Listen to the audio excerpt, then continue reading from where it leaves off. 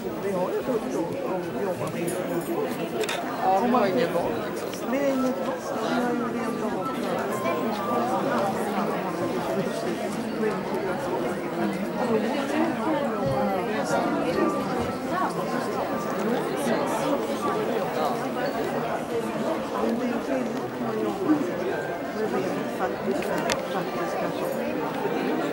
Dr. Ebadi, ladies and gentlemen,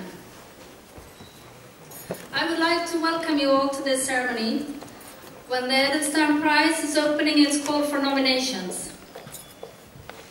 The Edelstam Prize is an international prize awarded for outstanding contributions and exceptional courage in standing up for one's beliefs in the defense of human rights. Today, the 16th of April, is a day when we celebrate the courage to stand up for for the protection and defense for the human rights. As we have the honor tonight to have many international friends among us, we will proceed tonight's event in English. In times of war and conflict,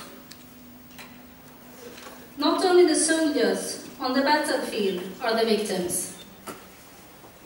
The many terrible experiences from the 20th century show us that millions and millions of civilians, innocent civilians, are the most common victims of war.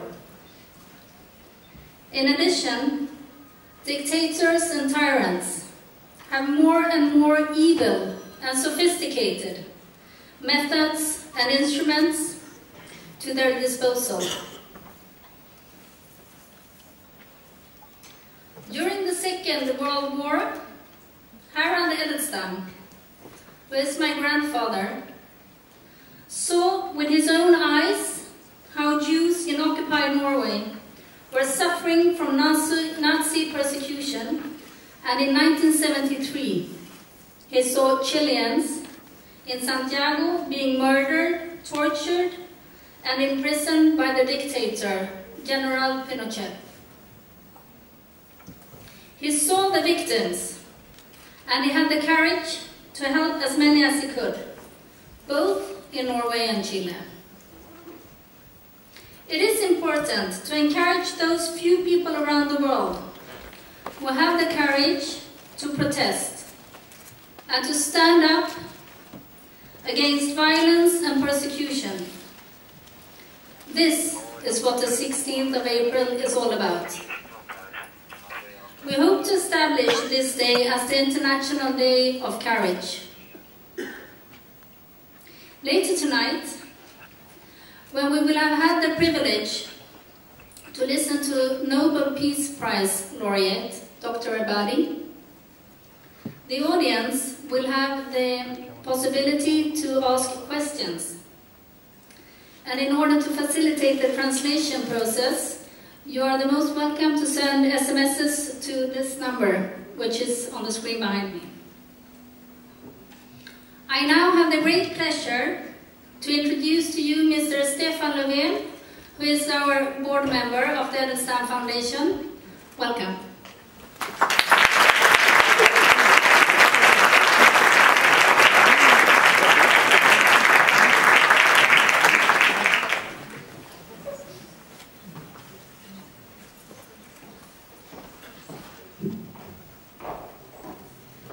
Thank you very much, Caroline.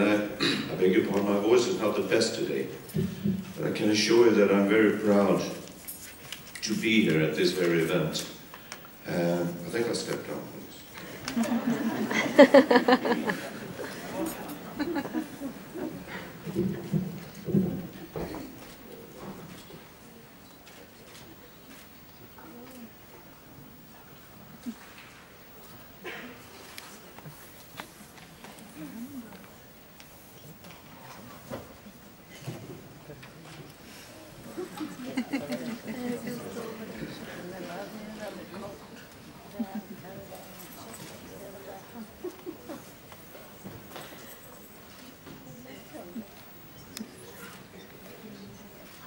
Thank you very much. It feels more natural.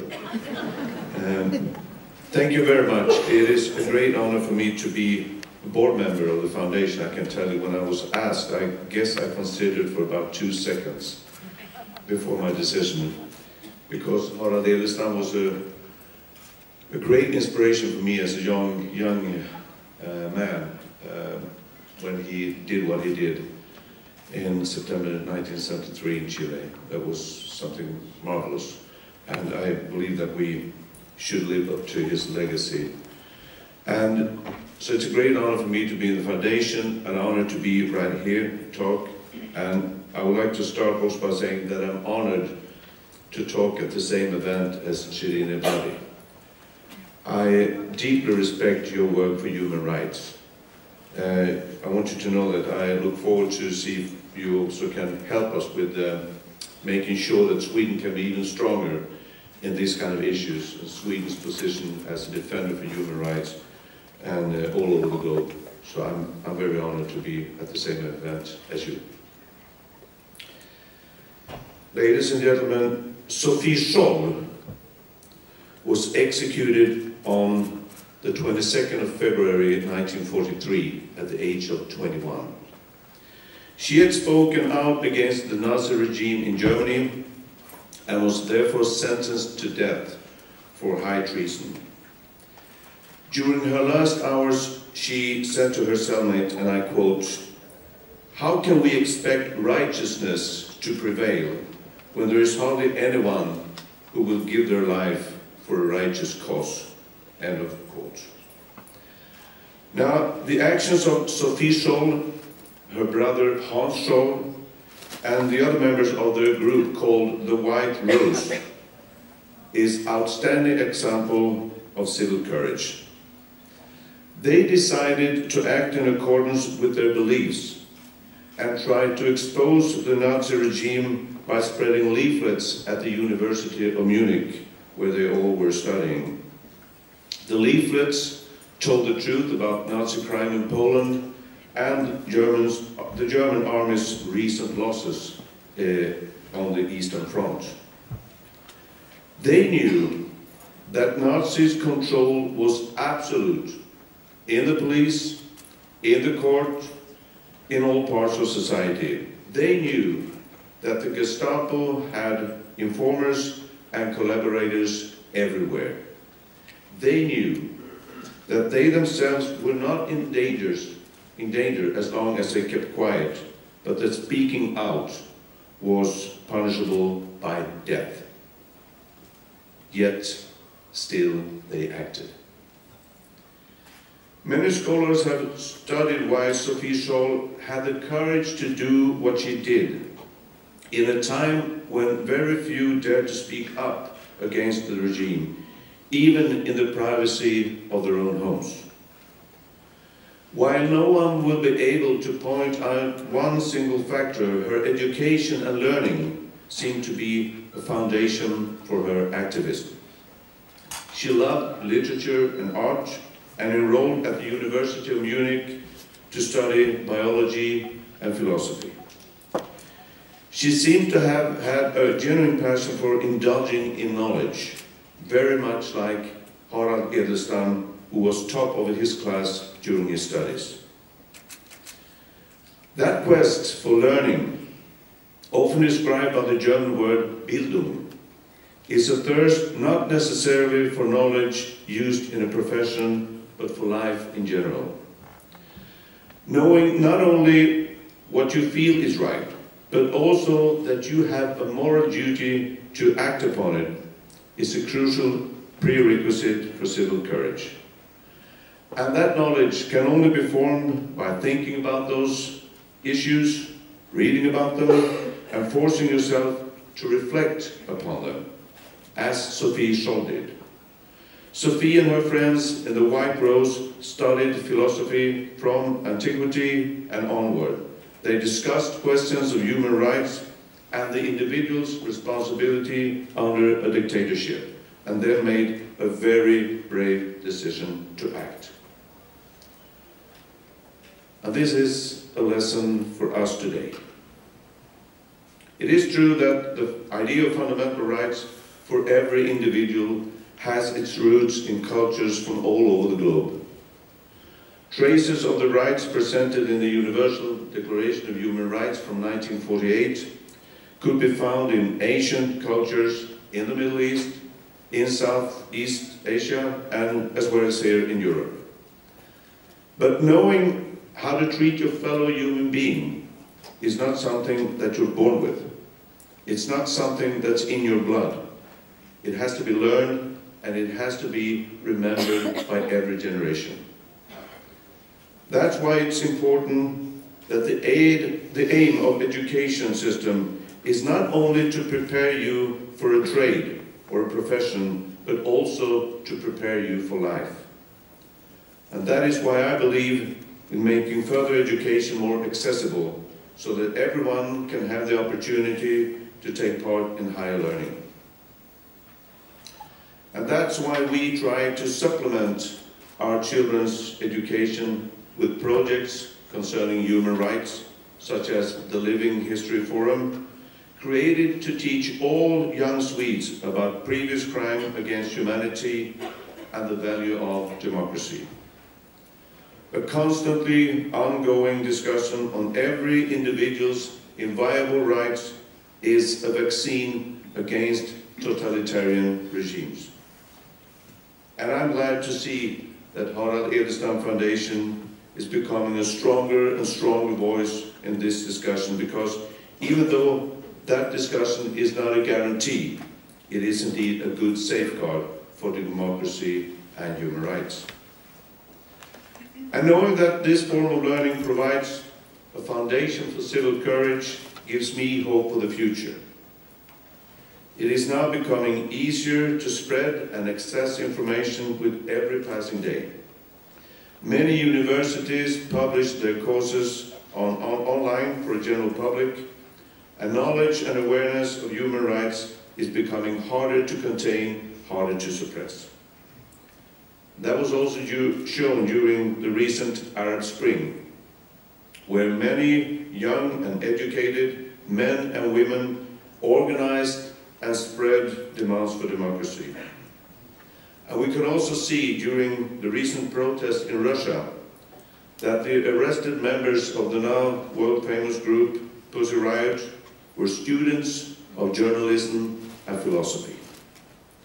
This can also be seen in China, where young people return from studying abroad with knowledge of the possibilities of a more open society and the will to speak up for it. Their education becomes a foundation and maybe a spark for their civil courage, just as it did for Sophie Scholl, just as it did for Harald Edelstam. One of the ancient Greek philosophers that Sophie Scholl studied was probably Epictetus, and he once said, "Only the educated are free."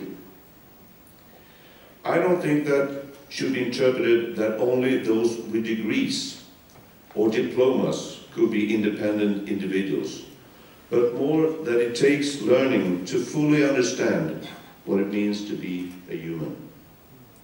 Sophie Scholl, she knew this. She acted upon it and stood up for human rights, even though she was surrounded by a totalitarian regime. The paper on which the death sentence was presented to her was saved in the Nazi archives and found later. On the back of it, there is a single handwritten word. It says, freedom. Thank you very much.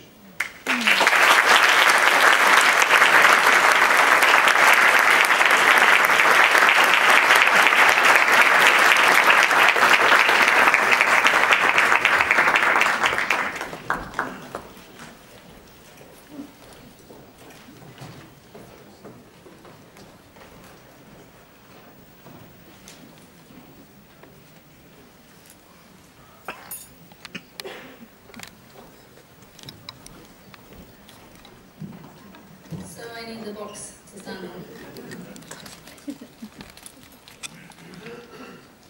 Thank you very much, Stefan.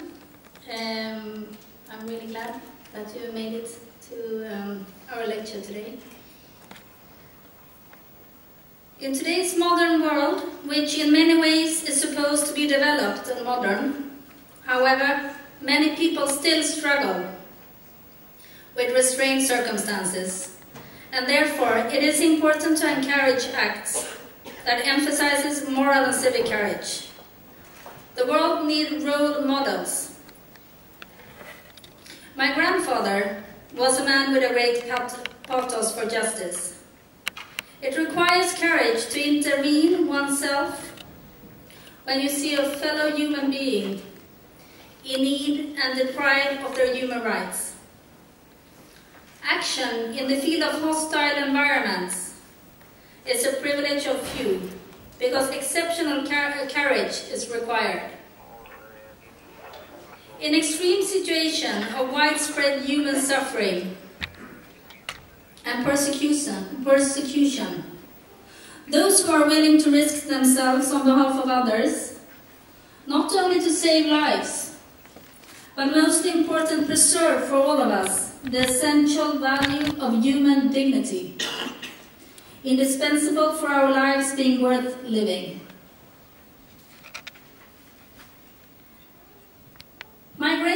My grandfather is one of those few exceptions. In every situation in which he was confronted, he had the option of using his diplomatic immunity for saving himself, or the choice of acting to protect others in imminent danger. He decided to act, whatever the price.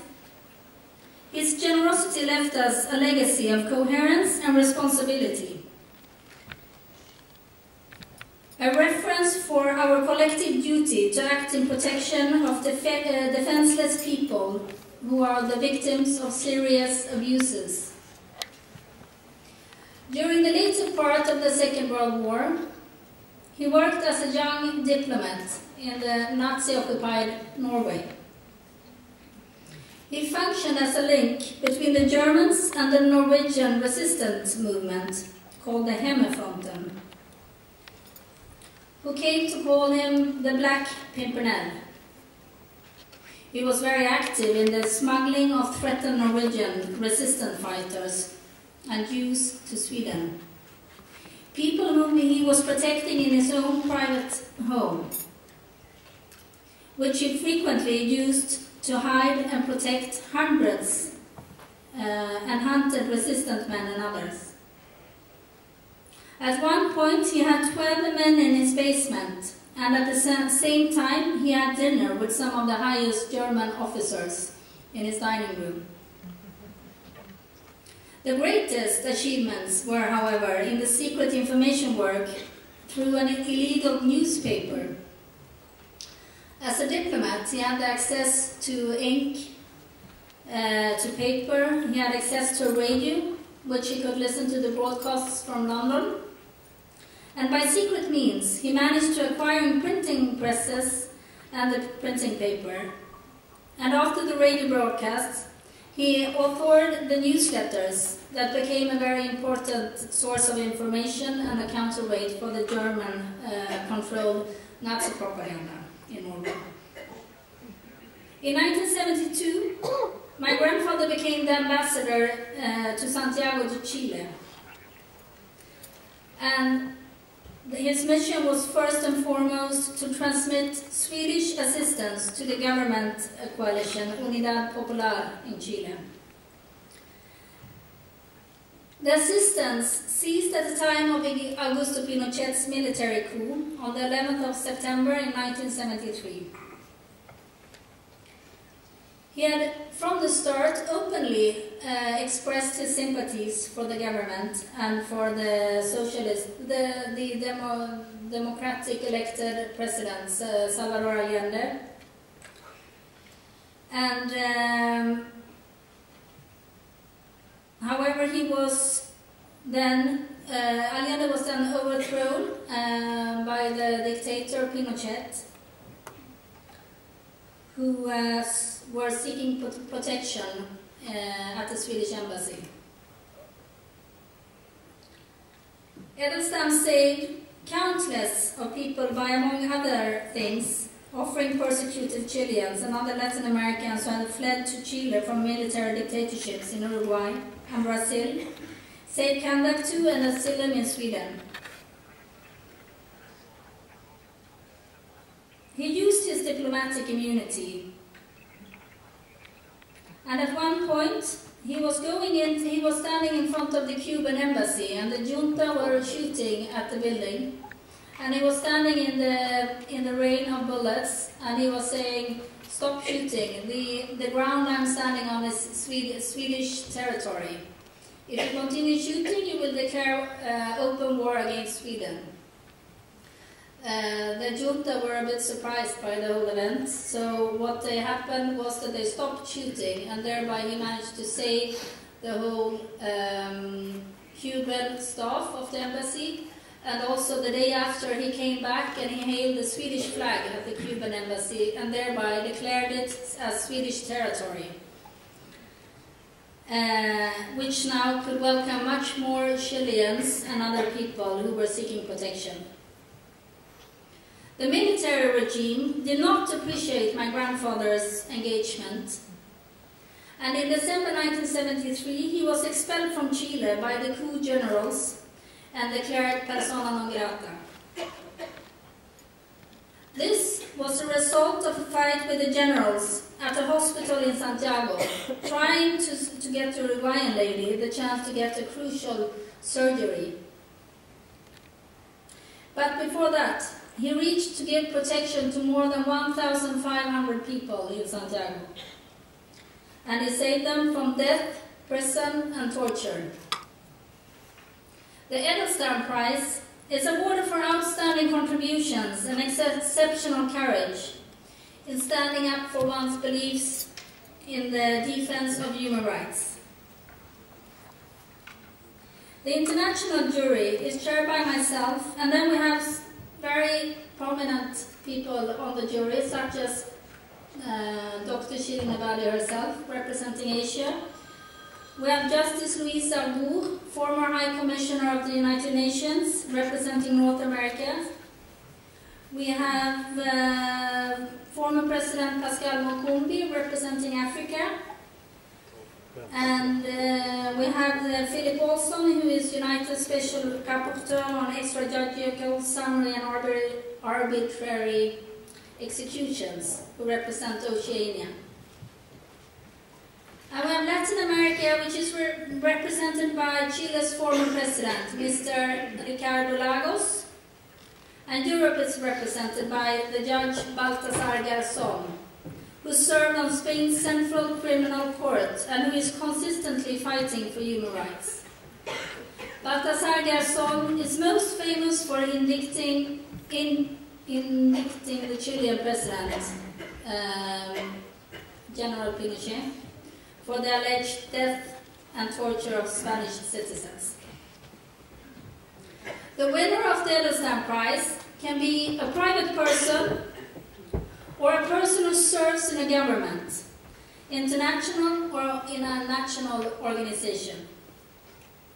The winner should be an individual who has acted in Ambassador Harald Edelstam's spirit in a country or in countries where human rights, according to international law, have been violated.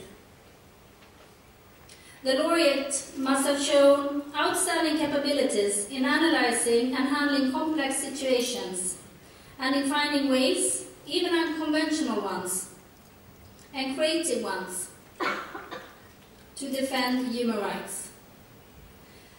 The candidate has presumably, in a very complex situation, been able to take a decisive role in helping threatened people or directly saving human lives. Civic courage is a central parameter in the selection of a successful candidate for the Edelstam Prize. The Edelstam Prize 2012 was awarded to Ms. Bahare Hedayat, who dared to play a leading role in the students' movement as in the women's rights movement in Iran. And she has been an active critic of Iran's regime and President Ahmadinejad. She has faced severe police brutality and has been arrested several times for her courageous actions. And she is today a political prisoner in the horrible prison in Evin prison in Tehran, in Iran. What happened afterward, after she was awarded with the Edelstam Prize, was that the Amnesty International listed her as a prisoner, they listed her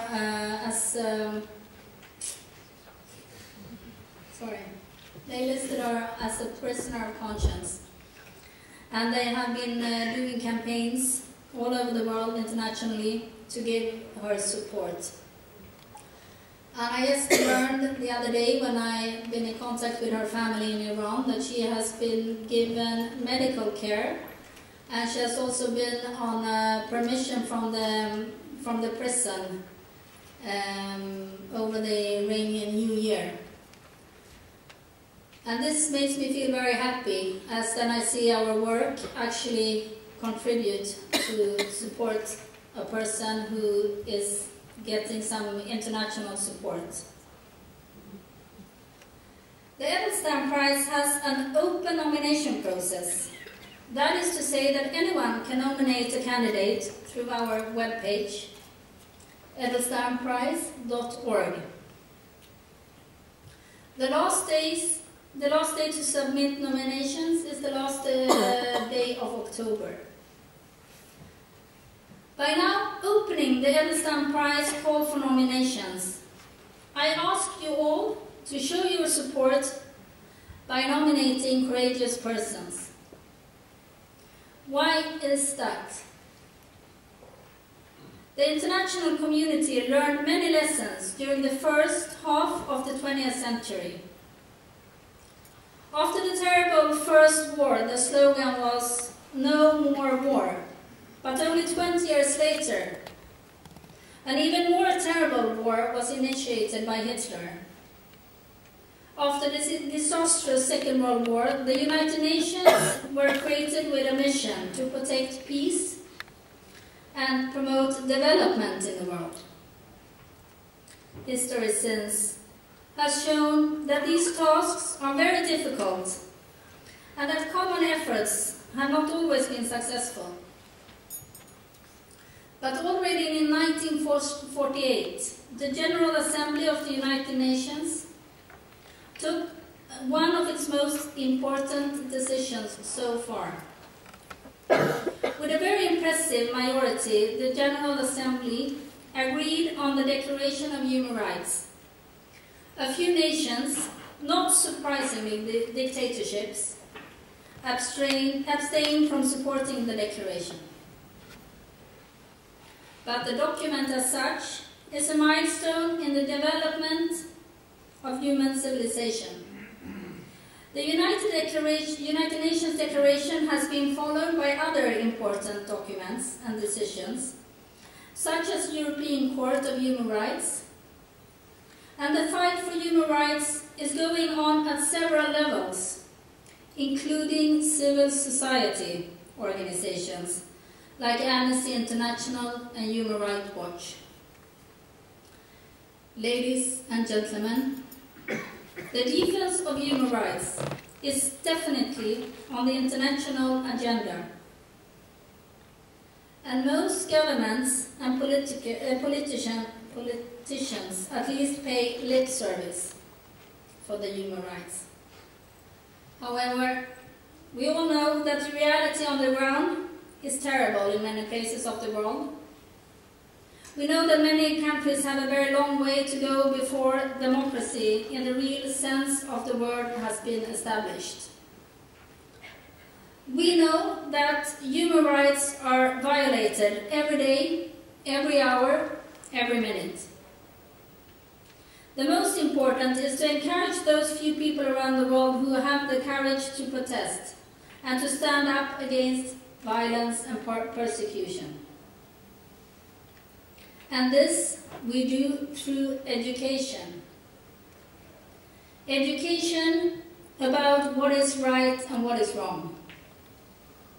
Today, when you enter the theater, you have the opportunity to take part of the exhibition The Human Rights Family, painted by the artist Mr. Carl Adam Kronstedt, based on Professor Hans-Ingvar Roth's idea of the United Nations Universal Declaration of Human Rights.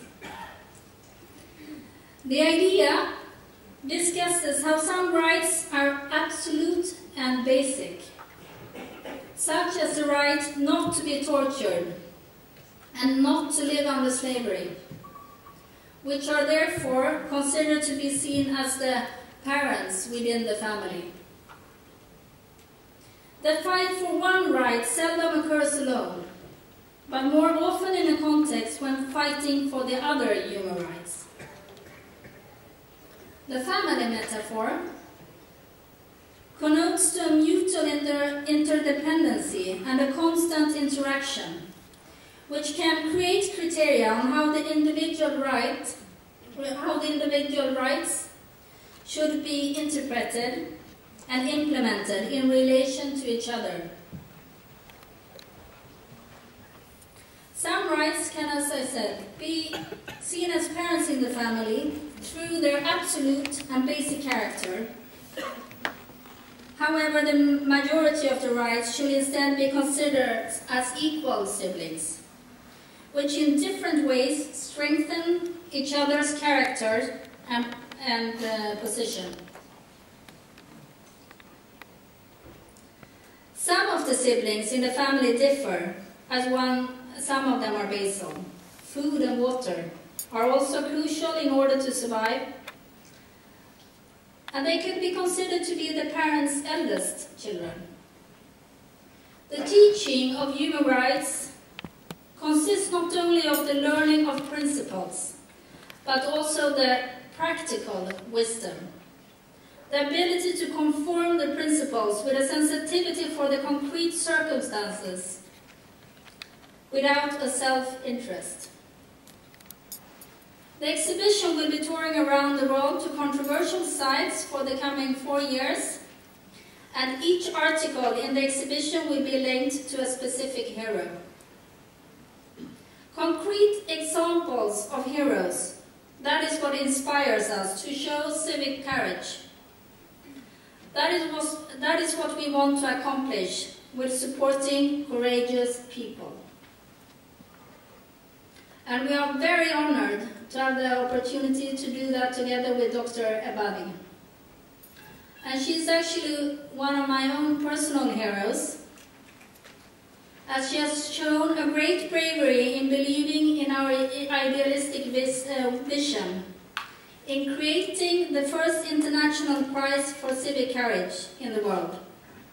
Dr. Ebadi was the first member to accept a membership on the Edelstam Prize Jury, which was very brave when I sent her an email from my Hotmail address. So thank you very much, Dr. Ebadi, and please welcome.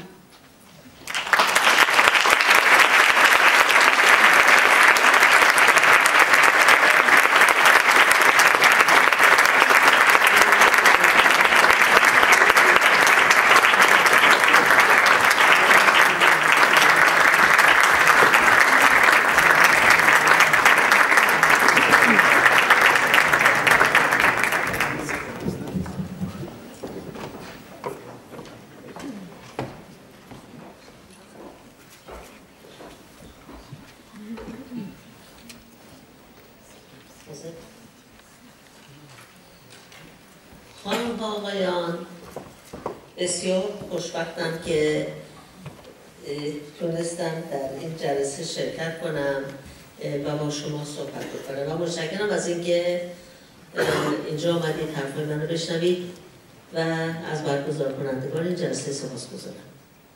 Ladies and gentlemen, I'm very happy to have this opportunity to be among you and to address you at this event. And I would like to first of all thank the organizers and also thank you for having come to listen to me. ما اینجا دور هم جمع شدیم تا گرامی بداریم خاطره مردی رو که اهمیت میداد به انسانیت و به حقوق بشر. یعنی آقای الدستام.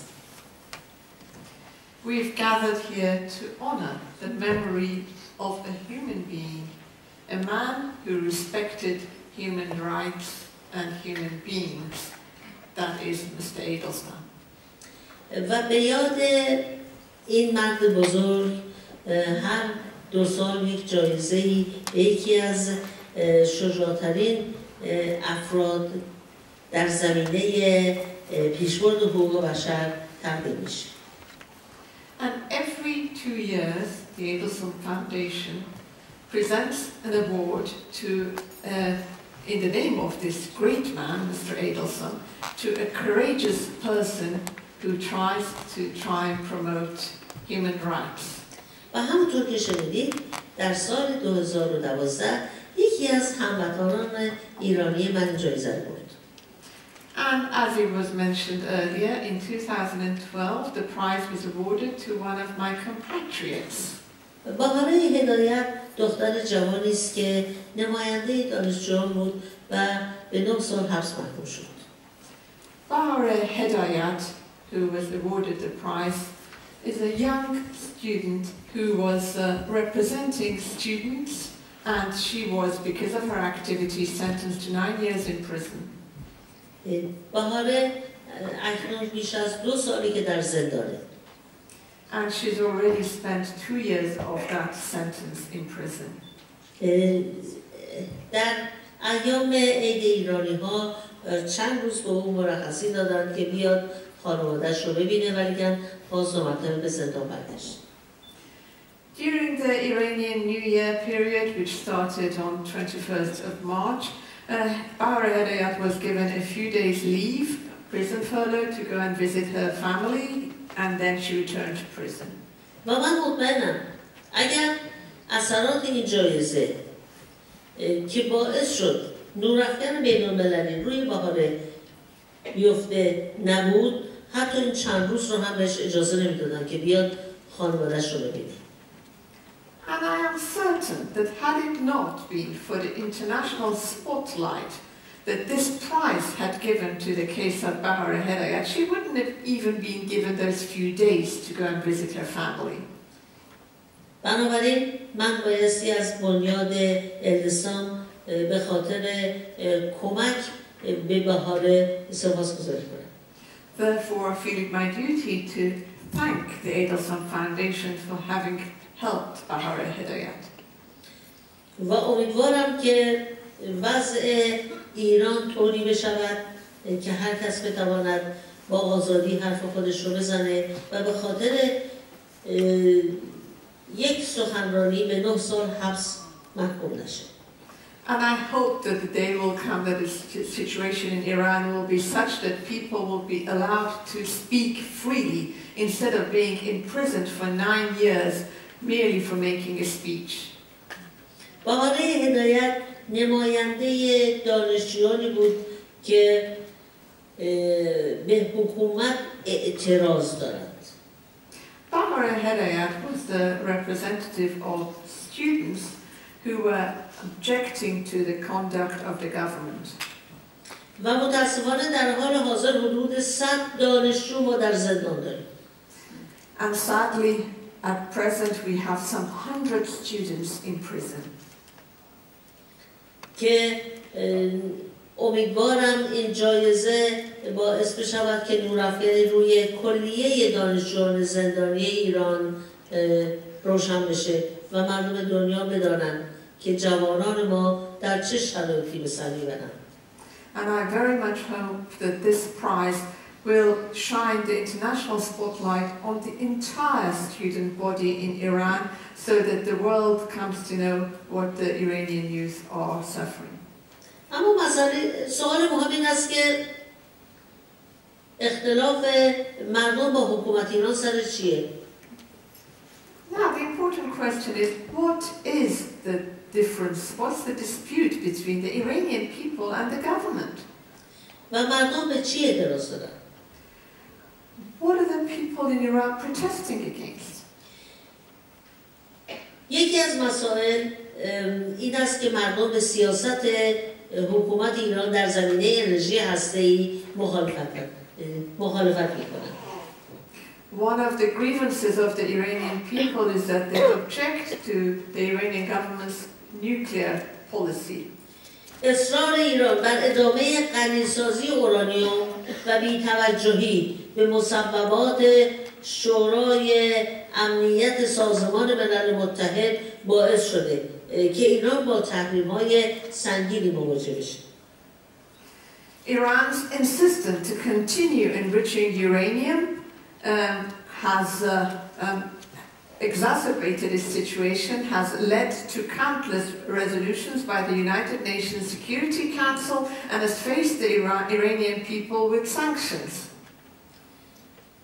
و تحریم اقتصادی باعث گسترش فقر در ایران شده.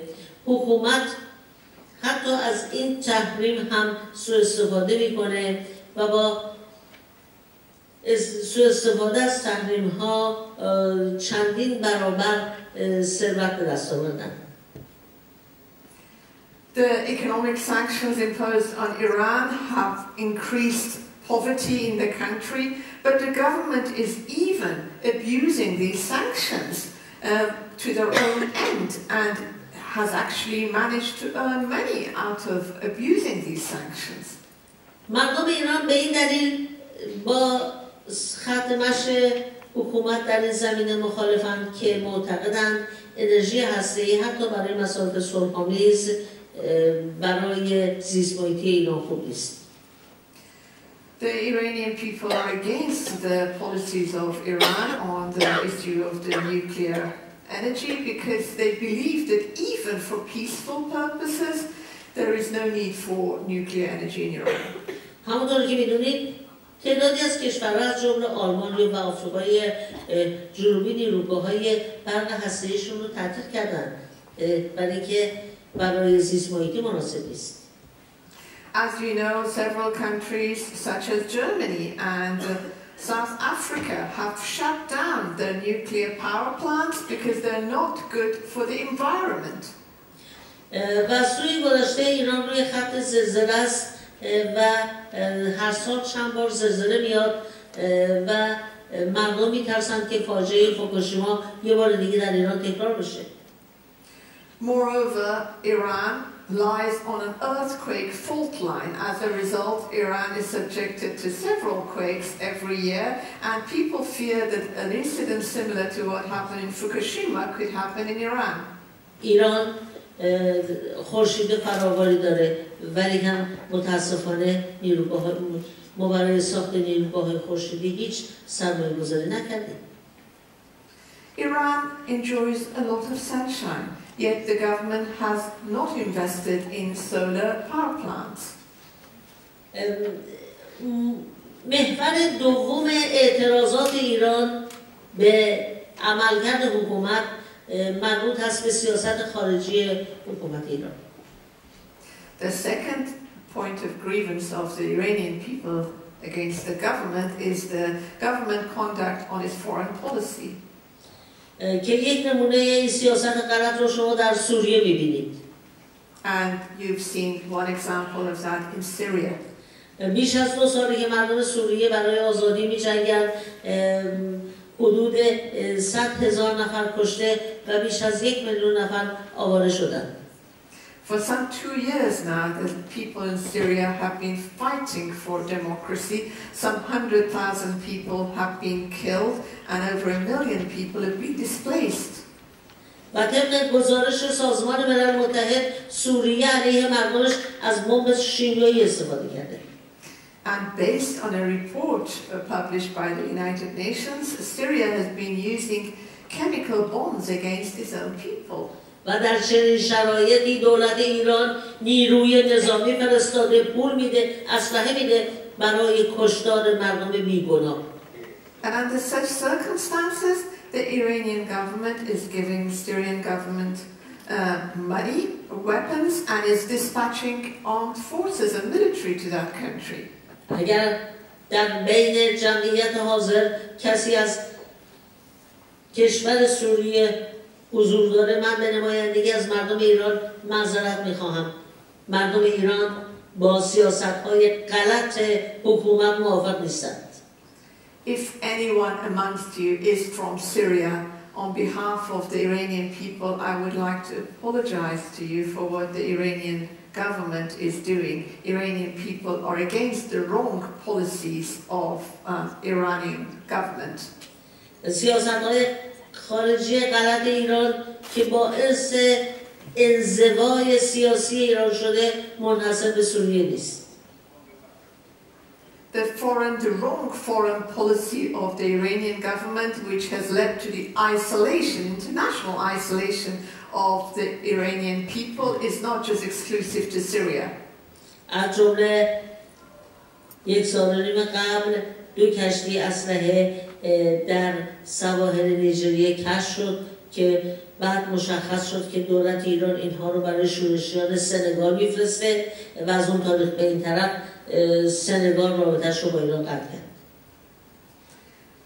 Another instance is that about a year and a half ago, 2 ships were intercepted on the Nigerian coast, and it was discovered that they were carrying arms from the Iranian government destined for rebels in Senegal. And since then, the Senegalese government has cut off relations with Iran. همچنین در چند ماه گذشته یک کشتی اسلحه که برای شورشیان یمن میرفت توقیف شد و ثابت شد که متعلق به دولت ایرانی که برای اونها میفرسته. And again, several months ago, another ship was seized on the coasts of Yemen, and they again found arms destined for rebels in Yemen sent by the Iranian government. دولت ایران به خودش اجازه میده که در امور داخلی سایر کشورها با ارسال اسلحه و پول دخالت بکنه. The Iranian government gives itself the right to interfere in the internal affairs of other countries by sending them arms. اما به محض اینکه سایر کشورها اعتراض میکنند به نقض حقوق بشر در ایران، بلافاصله فریاد دولت ایران بلند میشه که چرا در امور داخلی ما دخالت میکنید. Yet, the moment other countries object to the violation of human rights in Iran, the Iranian government cries out in protest and says, "Why are you interfering in our internal affairs?" از جمله دولت ایران به شدت عصبانی میشه اگر به یکی از مبارزین ما یک جایزه بین‌المللی مثل جایزه ادلستام طلا بگیره و میگه که این در حقیقت شما تشویق میکنید مردم رو. In other words, the Iranian government becomes very angry when prizes such as Edelstam Prize are given to Iranian activists, and they're saying, "Oh, you're just encouraging these activists."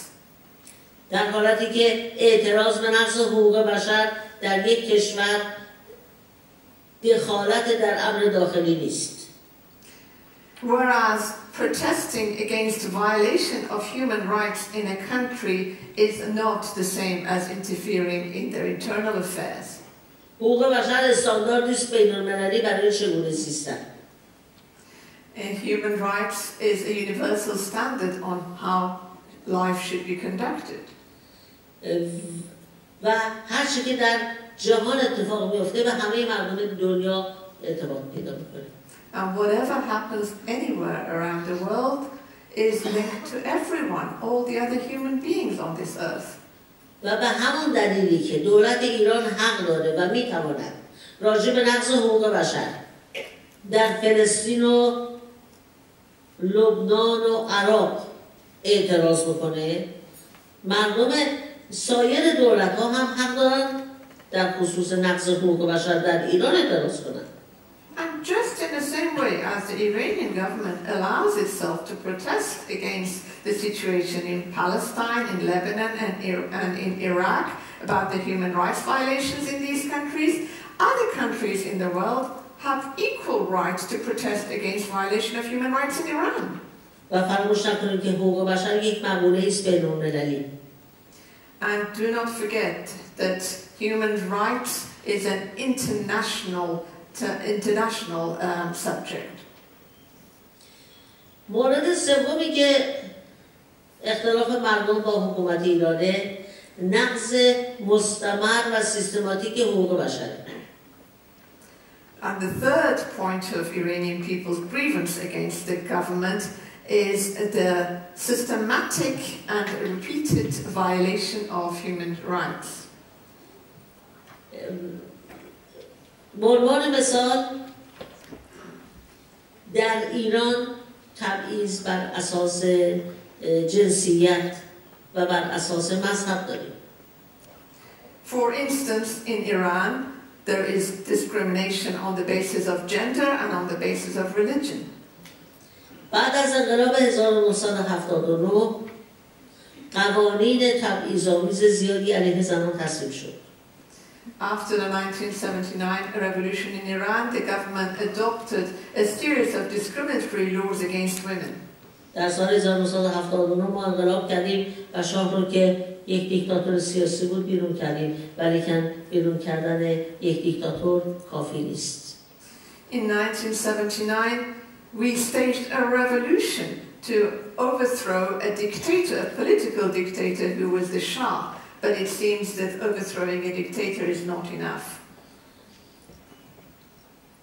مسئله که در بهار عراق اتفاق افتاد، دیکتاتورها رفتن ولی هنوز دموکراسی نیامده. And see what has happened in the Arab world, in the Arab Spring. They ousted the dictators, yet they have not attained democracy as yet. و امیدوارم به زودی بیاد به بهار عراق. And I very much hope that democracy will be attained by the Arab Spring soon. با اونها سرنوشتی مثل مردم ایران پیدا نکنند. And that they will not suffer the same fate as the Iranian people. در ایران یک دیکتاتور سیاسی رفت ولی جاش دیکتاتور مذهبی آمد که سخت‌تر هم بود. In Iran, we ousted a political dictator, but that dictator was replaced by a religious dictator who was even harsher. در زمان شاه حداقل مردم آزاد بودن که برن جهنم، ولی که در این دوران حتی نمیتوانن جهنم برن، بلکه دولت با زور میخواد همه رو داخل بهش بکنه.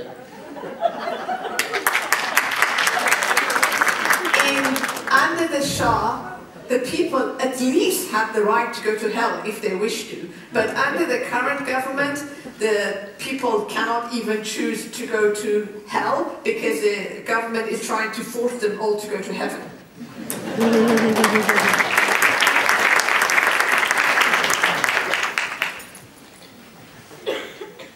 بیش از 60% از دانشجویان دانشگاه‌های ما دخترن. Over 60% of our students in Iran are women. ایران بیش از 2500 سال تمدن نوشته شده داره. Iran boasts a civilization which is over 2,500 years old. بیش از 50 سالی که زنان ایران حق رأی به دست آوردن و به پارلمان رفتن، حتی قبل از زنان سوئیس. Iranian women have had the right to vote for over 50 years. That's even longer than women in Switzerland. بسیاری از استادای دانشگاه‌های ما زنن. Many of our university professors are women.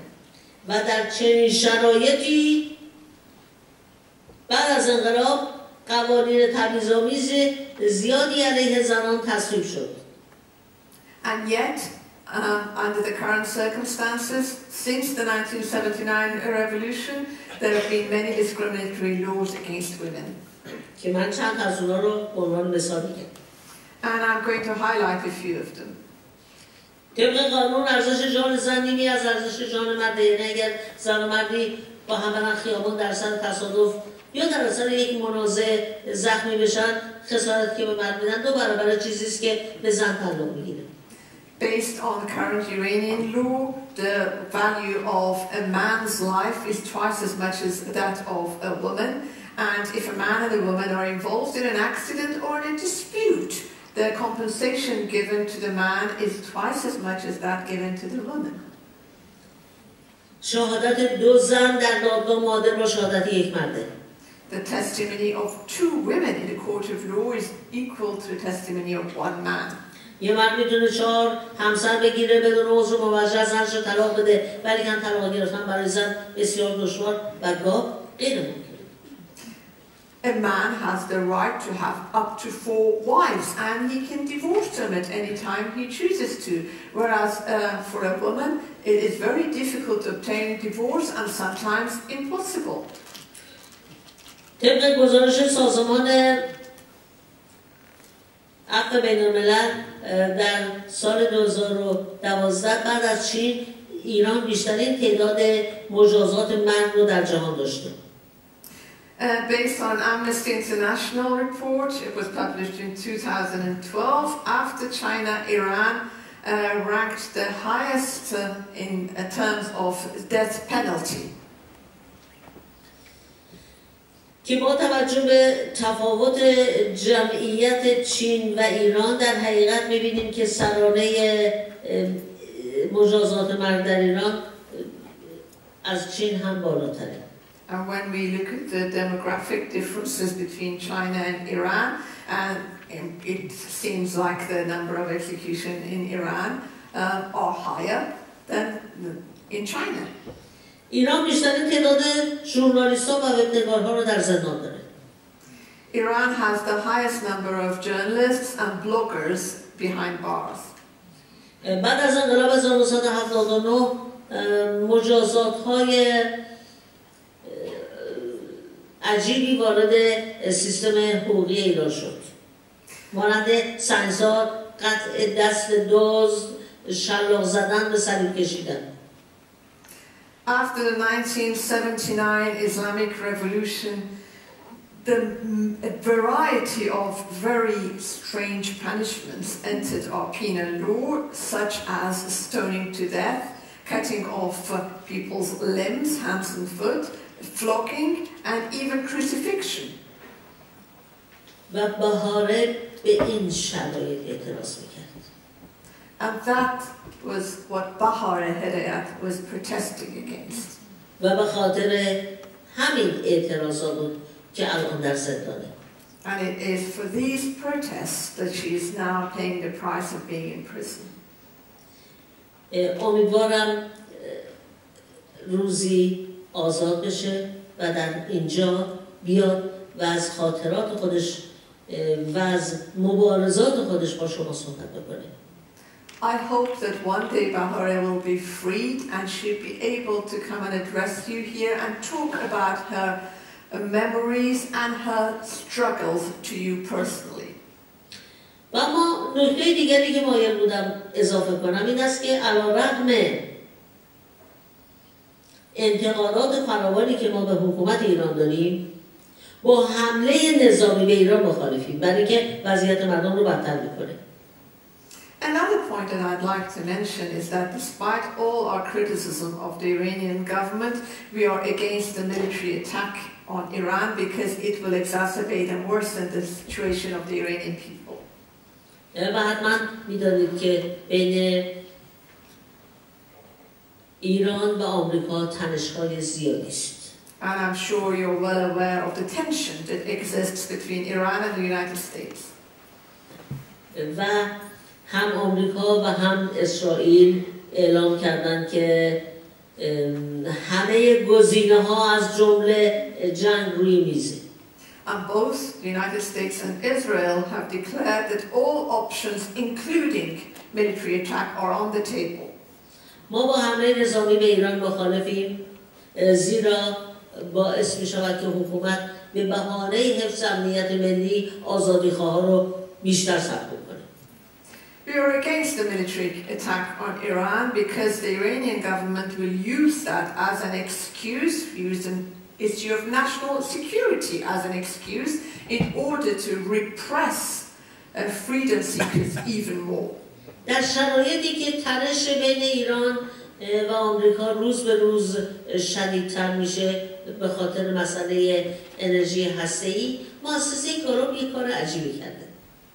Meanwhile, as the tension between Iran and the US is rising every day over the nuclear energy issue, the Gallup Institute has done something very odd.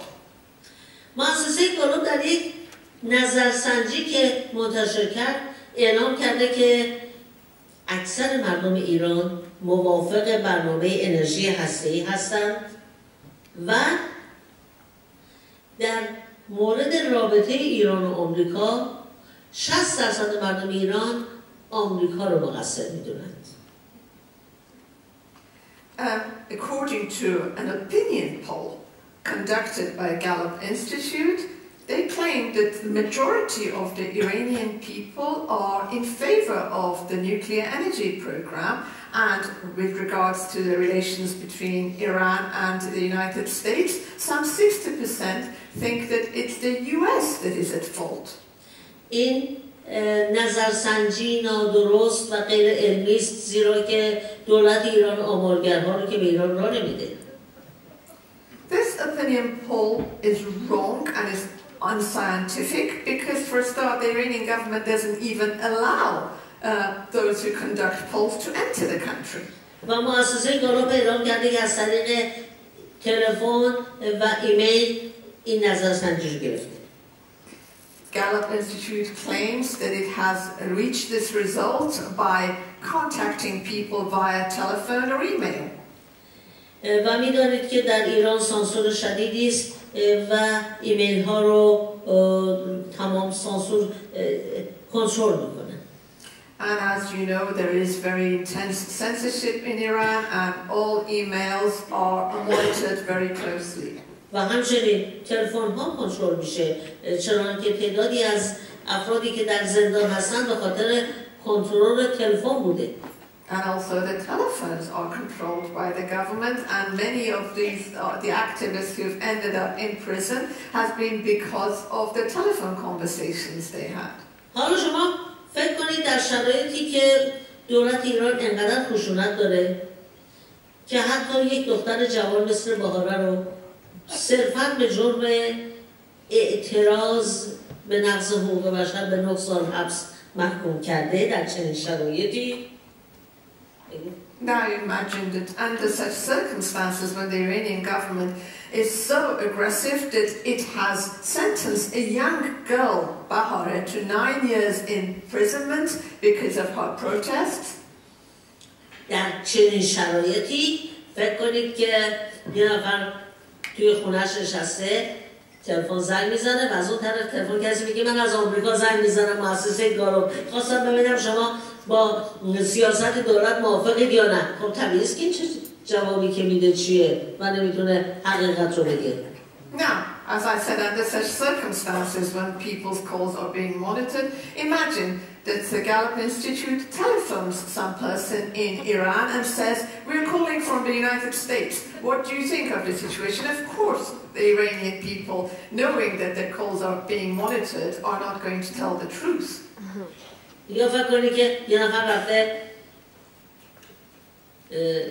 شرکتش سر بیزنسش کامپیوترش رو باز میکنه، میبینه یه ایمیل آمده و ازش میگن که ما به صورت راندوم چک داریم از شما سوال میکنیم که به نظر شما خوبه با آمریکا خوبه یا نه، ایران مقصر یا آمریکا. فکر میکنی چه جوابی میده؟ Or another instance, imagine a businessman goes to work, logs onto his computer and checks his emails and comes across an email from Gallup Institute saying we're doing a random check. Who do you think is at fault, Iran or America?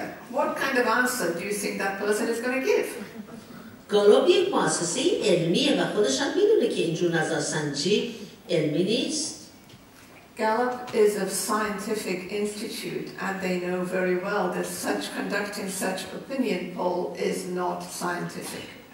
چرا این کارو کرده؟ So why has it done that? آیا هدفی پشت این نظرسنجی بوده؟ Is there a motive behind it? و حالا به یک نظرسنجی دیگری که اخیراً باز گالوپ منتشر کرده توجه کنید. And now I'm going to highlight another opinion poll recently conducted by Gallup. طبق نظرسنجی دوم، گالوپ اعلام میکنه که بیشترین دشمنان آمریکا در پاکستان و در ایرانه. According to this second opinion poll, Gallup has said that the greatest number of US enemies are in Pakistan and Iran. این آمارها چه چیزی رو میخواد ثابت کنه؟ What are they trying to prove with these statistics?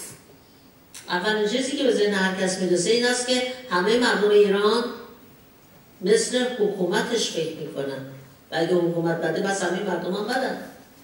The first thing that would come to people's minds would be that Iranian people must think in the same way as the government of Iran. So if the Iranian government is bad and wrong, so are the people. و این نتیجه گیری کاملا غلط. And this kind of conclusion is totally wrong. مردم ایران با حکومت ایران موافق نیستند و ایران فقط در صورتی از این بنبست سیاسی خارج میشه که حکومت به دست مردم بیفته. The Iranian people are not in favor of the Iranian government, and the only way that the country can emerge from this political deadlock is if this government is changed. و به جای اینکه ایران رو تحریم اقتصادی بکنید که مردم انقدر صدمه ببینن و حتی در ایران دارو نایاب بشه، من همواره گفتم ایران رو تحریم سیاسی کنید.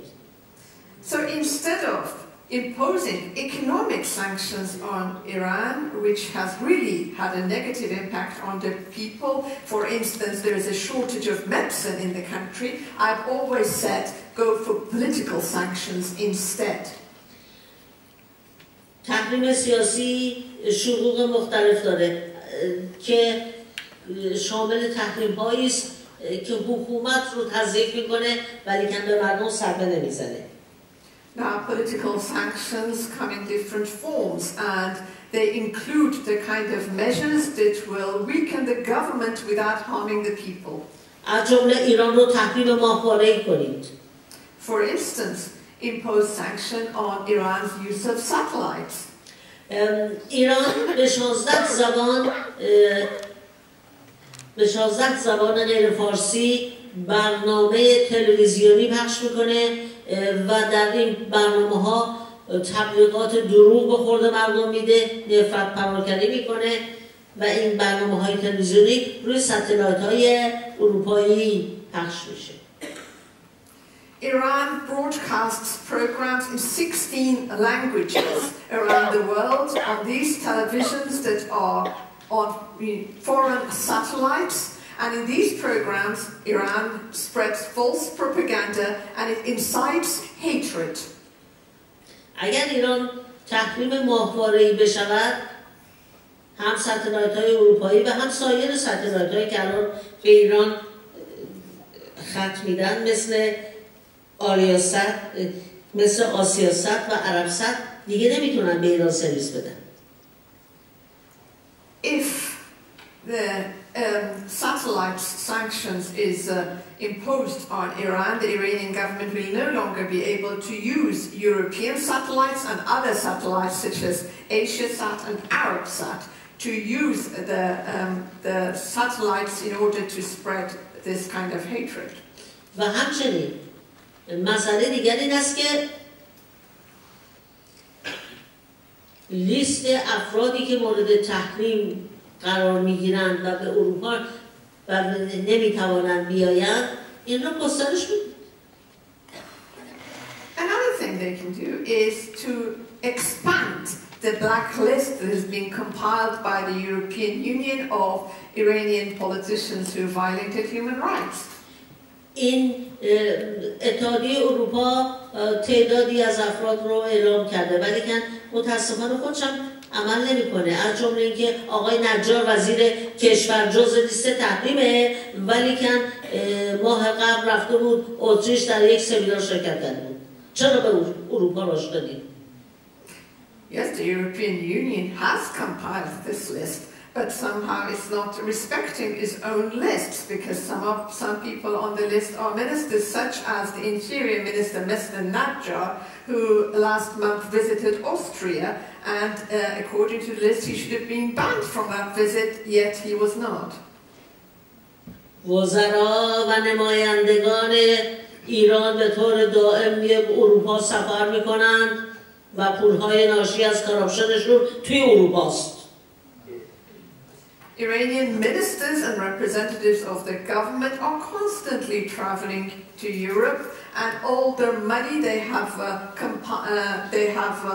accumulated out of corruption are lying in European banks. اما وقتی که دانشجویان ما برای تحصیل میخوان بیان به اروپا 70 نوع اشکال براشون پیش بیاریم. Yet when our students want to come to Europe to study, you come up with scores of various problems to stop them. چند تا از ایرانی هایی که در سالهاست در سوئد مقیم هستن به من مراجعه کردن و گفتن که خانوادهشون برای دیدن فامیلشون بارها به سفارت مراجعه کردن. سفارت شما سوئد در ایران اجازه ویزا به ما ندادید اما وزرای ما رو راه میدید و من معنای این حرف رو نمیفهمم. I have been approached by several of my friends in Sweden and they have complained to me that their relatives have applied for visa to Swedish embassy in Iran, yet they have not been granted to their visas to come here and visit. I don't understand. Why do you allow our ministers to visit your country, yet you're not allowing ordinary citizens to do so?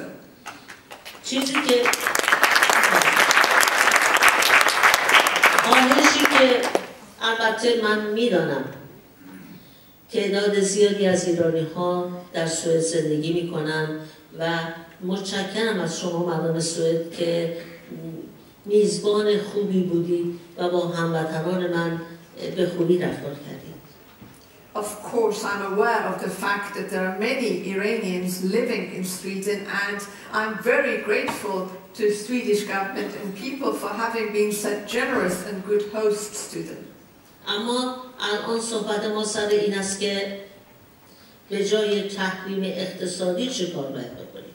But now what we're talking about is what should be the substitute for economic sanctions. تحریم اقتصادی باعث گسترش فقر در ایران شده. ارزش پول ملی 2/3 ظرف 1 سال کاسته شد.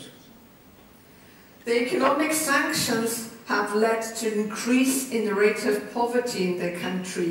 The value of the national currency has dropped by 2/3 in the past year.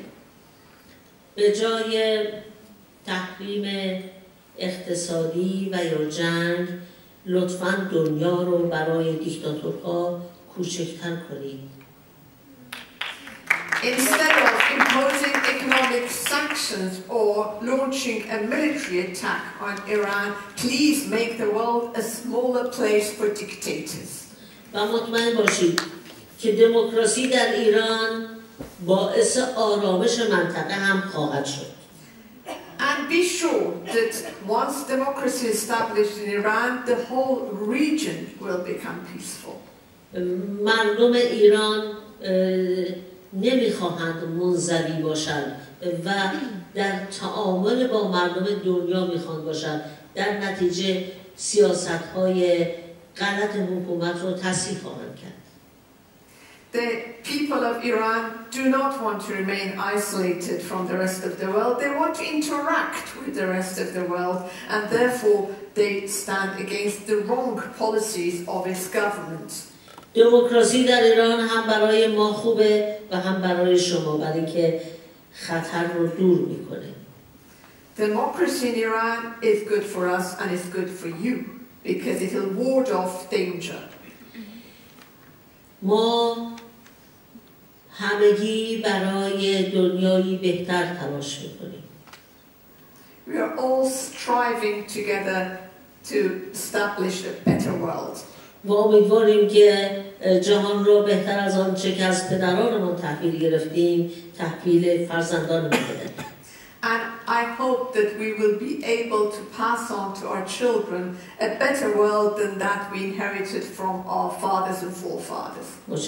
Thank you.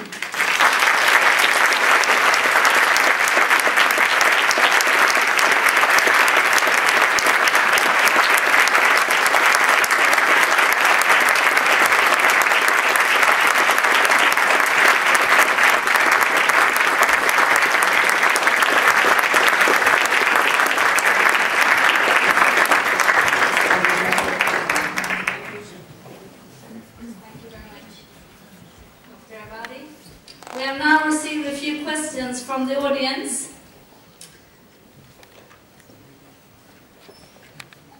Okay. first question is there a limit to civic courage? How far do you think one should be prepared to risk their career, money, and lives, etc., in the defense of human rights?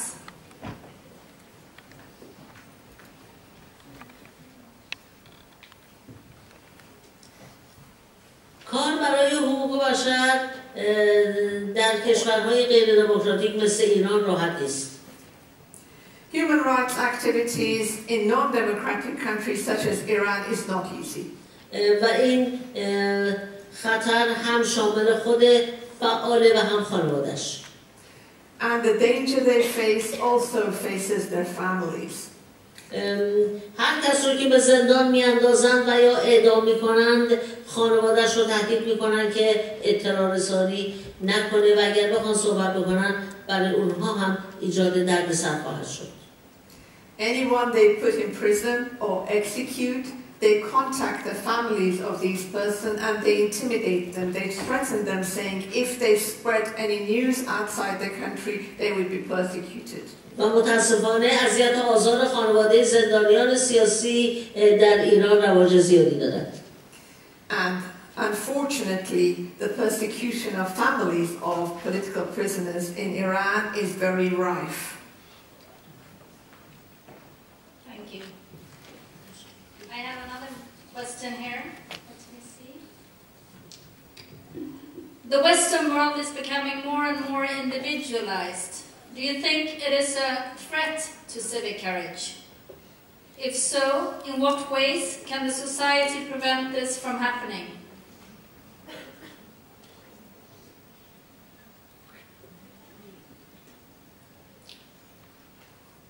هم بله و هم نه. برای اینکه زندگی فردی الزاماً به معنای خودخواهی نیست. Both yes and no, because living life as individually doesn't necessarily mean being selfish. شما تکنولوژی ما رو به سمتی میبره که زندگی ها بیشتر فردی میشه. من به خاطرم میاد که زمانی که ما بچه بودیم همه آخر شب دور هم جمع میشدیم که داستان هایی که قصه رادیویی رو با هم گوش کنیم و این یک نوع تفریح بود. اما الان میبینید هر بچه‌ای یک کامپیوتر دستشه و امروز من یه چیز با مزه دیدم. از هتل که می آمدم دیدم یه بچه‌ای شیشه شیر حدود 4 سالش بود، شیشه شیرش رو داشت میک میزد، از اون برام داشت اینترنت خبر میخوند. Technology is pushing us more and more towards individualistic lifestyles. I mean, when I think about it, when I was a child, we used to gather together around the radio and listen to stories from the radio. And that was some kind of entertainment. But these days, children are raised to work with technology, and technology has become their entertainment. I'll give you a funny incident that I witnessed earlier today. As I was leaving my hotel, I noticed a little child, while he was drinking from a milk bottle, was playing on the internet. Let me see, we have received some more questions here.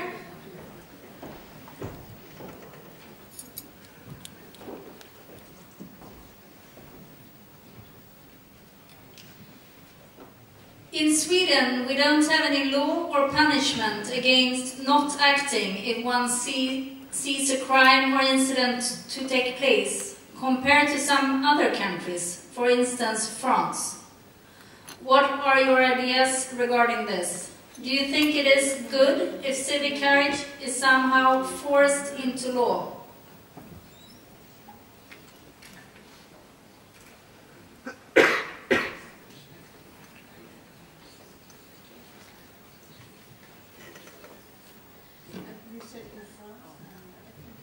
In France, for instance, yes, that's correct. If there is someone, for instance, if they see a fight on the street, they are by law forced to report this to the police. And in Sweden we do not have this situation.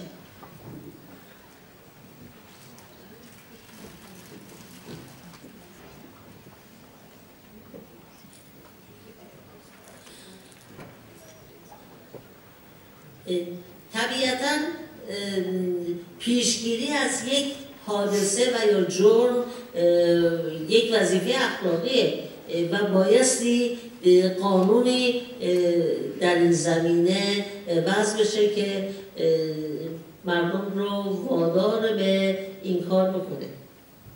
Naturally, a crime or a dispute, it must be prevented, and prevention is the best way of dealing with that.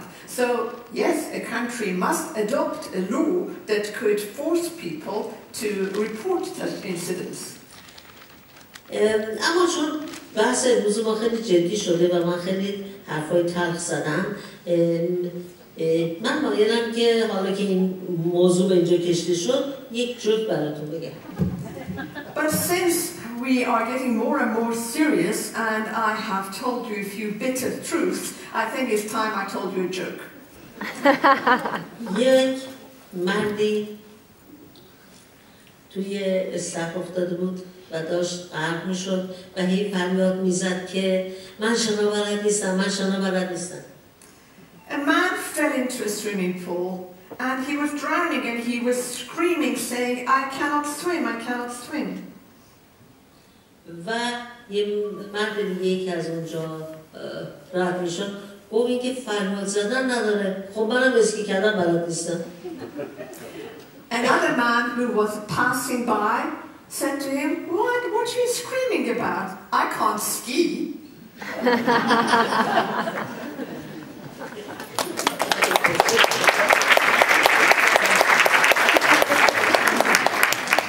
That's a good joke. In a country where people do not even have the right to choose their leaders themselves, what is your suggestion on voting?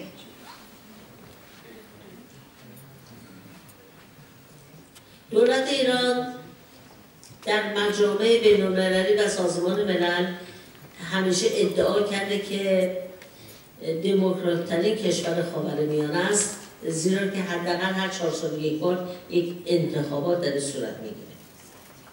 The Iranian government has constantly said in the United Nations and international forums that its government is the most democratic government in the Middle East because at least every 4 years it stages elections. اما انتخابات در ایران آزاد نیست، زیرا که هر داوطلبی بایستی صلاحیتش قبلا به تعیین شورای نگهبان برسه و هر کس که کوچکترین انتقادی داشته باشه صلاحیتش تعیین نمیشه. But elections in Iran are not free.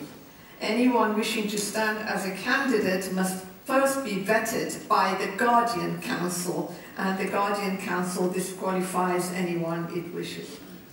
و شورای نگهبان که 12 نفرن به وسیله مردم انتخاب نمی‌شوند، بلکه 6 نفر مستقیم و 6 نفر دیگه به صورت غیر مستقیم از سوی رهبر انتخاب شدند.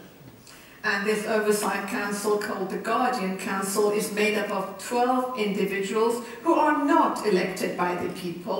They're appointed by the supreme leader. 6 of them are directly appointed by him, and the other 6 indirectly appointed by him. و تا زمانی که این قانون وجود داشته باشه و حق انتخاب را از مردم سلب بکنه، انتخابات معنا و مفهومی نداره.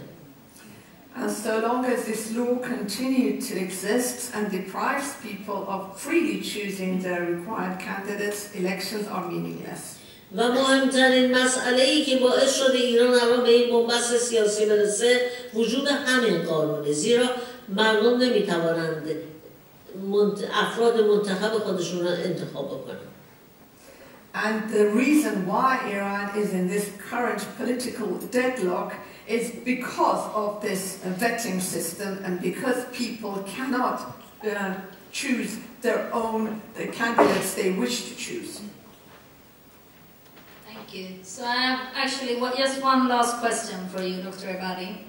and that is whether you think the current international law is sufficient enough to protect and save lives, or should there be any changes in order to make it more effective?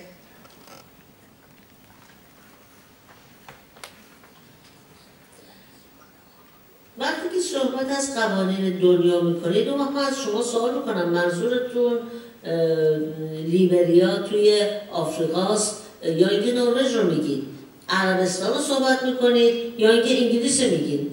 منظورتون کدوم دنیاست؟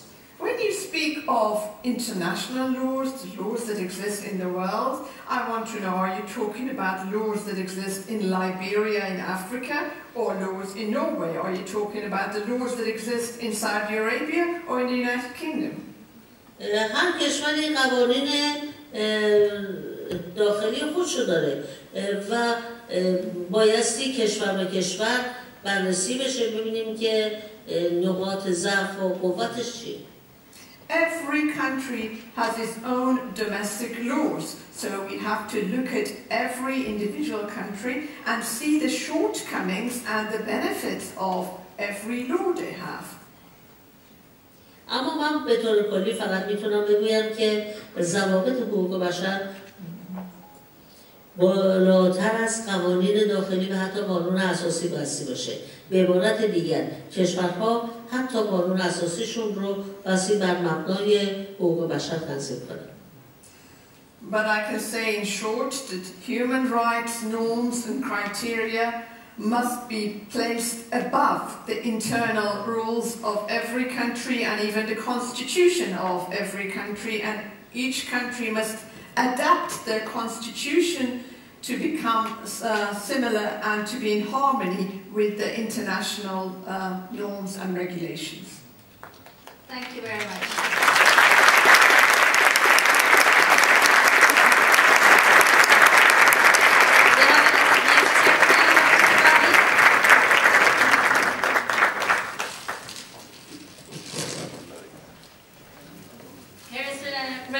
Of the painting that is presented outside with Article 3 in the United Nations Declaration of the Universal Declaration of Human Rights. It says, everyone has the right to life, liberty and security of a person. I think it's a good thing. It's for you.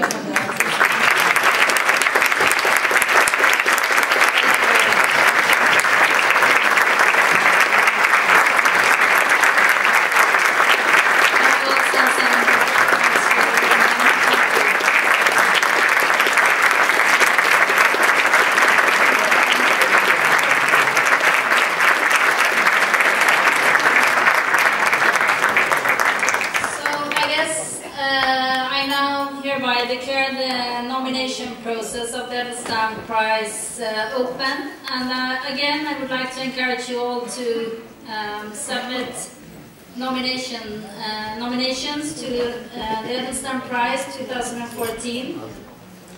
I would also like to take the opportunity to thank everybody who has actually made this evening possible. Everyone,